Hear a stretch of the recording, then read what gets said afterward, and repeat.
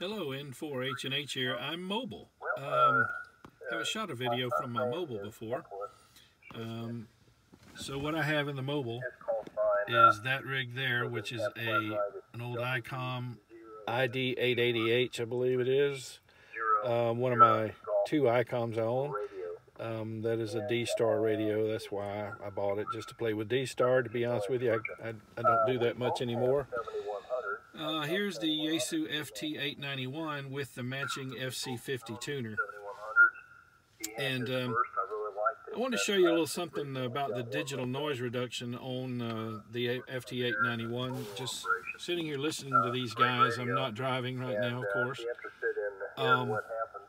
So I'm on disengage digital noise reduction width and turn the RF gain to normal.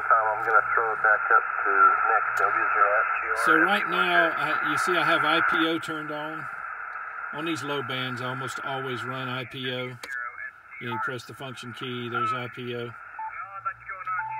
And so there we are, 60-meter band. I'm going to engage digital noise reduction. I want to show you something. The default setting, you know, it usually goes to is 1. All right, here's no digital noise reduction. I'm going to turn it back on again. Now I want to show you what I have found to be my favorite setting. You hear that watery effect? But you know, I've had good luck with MFJ products over the years, and so that's you hear that almost sounds like water running behind him. Go up to a setting of 9. See how that watery effect disappears at 9? So that's what I have found to be the best setting for that. And just stay with a setting of 9. If you go much higher, it doesn't really help that much, and it darkens up the audio. And if you feel like the audio is a little bit dark, press the width button and increase it. I've done that. Instead of 2400, put it at 3200, and that'll restore some of the luster to the audio you're listening to. So again, let me turn all that off. So there's what it sounds like with no help. And then now I'll go digital noise reduction. Again, 9 is what I found to be the best setting. It'll introduce what sounds like a little bit of an echo effect, but don't worry about that. It is a, you know, to me it doesn't bother me at all, and it takes away that watery effect. Again, I'm going to put the width back on at 3200.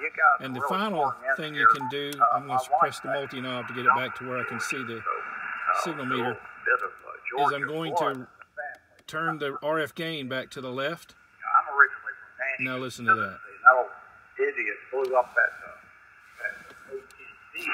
See, the RF gain is the final piece in this when working with digital noise reduction. And now it's almost like I'm listening to a repeater. So I hope some of you guys find that helpful who own the FT-891 and are wondering how to get the most out of the digital noise reduction. Combinations, IPO, RF gain to present the digital signal processor with the least amount of noise in the first place. And then again, I found that a setting of 9 on digital noise reduction is the best setting. All right, hope you found it helpful. 73 from N4H&H.